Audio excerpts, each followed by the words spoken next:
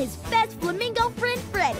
We're junior flyers at TOTS. Our friend Casey's a koala. She knows a ton about baby animals. Today she's gonna tell us about Baby purple martins.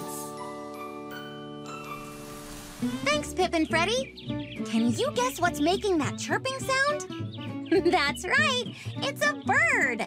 These birds are baby purple martins. Baby purple martins are called chicks.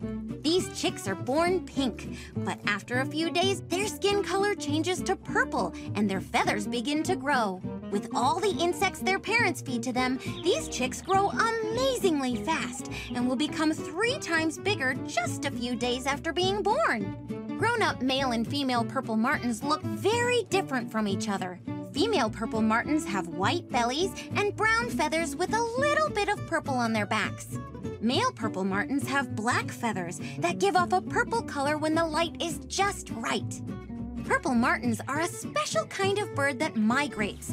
This means they travel from one place to another during certain times of the year. Disney's Animals, Science, and Environment Conservation team works hard to clean and prep all the purple martin birdhouses. Just like I care for the animals in the nursery at TOTS. They help the purple martins and their chicks by providing them with comfortable nesting areas to lay their eggs and raise their chicks. Even if you don't have purple martins near you, you can still help native wildlife by creating habitats, such as planting trees or gardens in your own neighborhood. like a rocket through the sky we go, bringing this baby home. Soon you'll be with your family,